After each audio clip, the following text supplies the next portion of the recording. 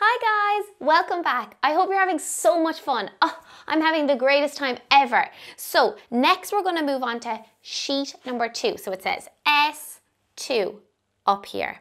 Yours are going to be white and black because you need to colour in the different planets.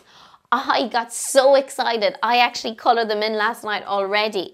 So for S2, you have 3 sheets. 1, 2, 3. So I want you to find them first. And you are going to need your colouring pencils. So this is what your first sheet will look like. It's got the sun on the bottom.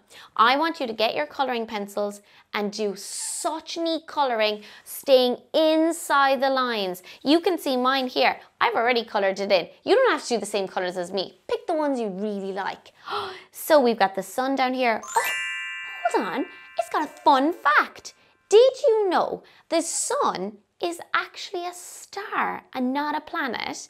And its gravity is responsible for holding our whole solar system together. Wow, what a job. So you can see, oh, we've got asteroids in the picture as well. So fun. We're going to play a game with these sheets when we build our rocket, our WizKid project. Oh, so exciting. So once you have your pages colored, this is the first page. It's got the sun on the bottom.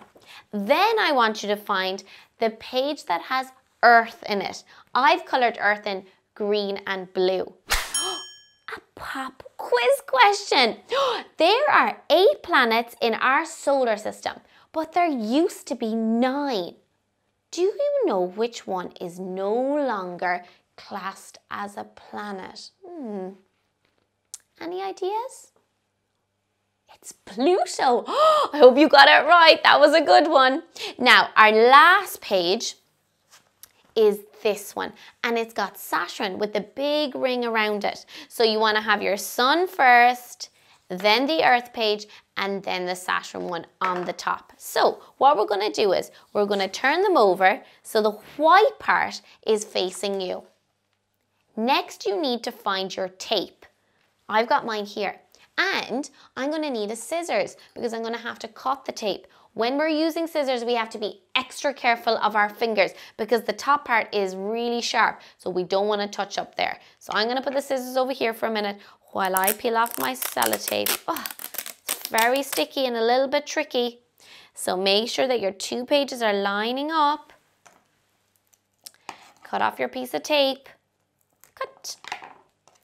And then I'm going to try and put it along the back of the 2 pages. So now they're stuck together. Okay, now I've got to add my 3rd one.